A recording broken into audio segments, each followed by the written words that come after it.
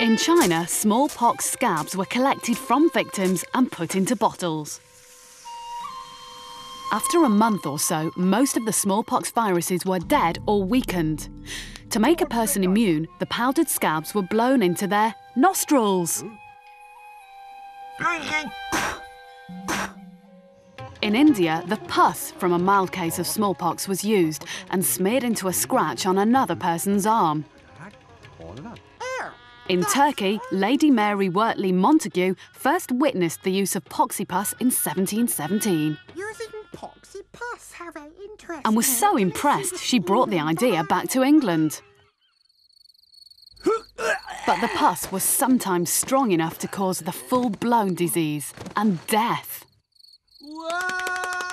A way had to be found of infecting people without killing them.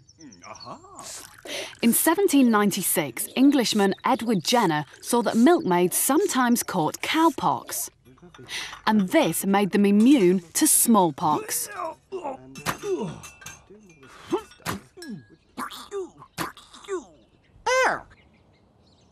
Edward Jenner went on to prove that if you deliberately give someone a small dose of cowpox, they won't get deadly smallpox.